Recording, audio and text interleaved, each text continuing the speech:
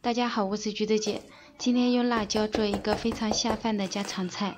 辣椒洗净之后控干水分，把头部往里一推，再往外一拉，辣椒汁就取出来了，放在盘中备用。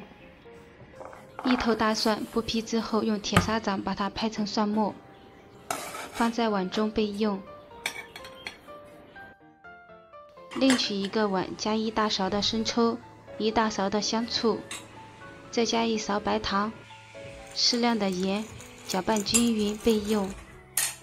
锅中不需要放油，把辣椒放入锅中，用勺子压一下，让辣椒更好的服贴在锅里面，让辣椒的表皮形成一层虎皮。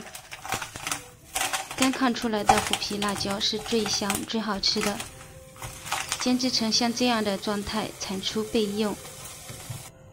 锅中放油，油温烧热之后，把蒜末放入锅中，煸炒出香味。接着把辣椒也放入锅中，料汁也倒在里面，盖上盖子，焖几分钟，收一下汤汁。焖制的过程中要给它翻动一下，使两面都均匀的吸收汤汁。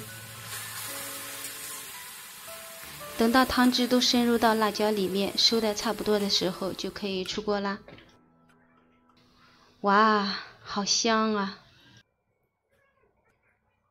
辣椒这样做，3块钱就能够做一大盘，价格非常的亲民，而且非常的开胃下饭，就连挑食的朋友一顿也能够多吃2碗米饭。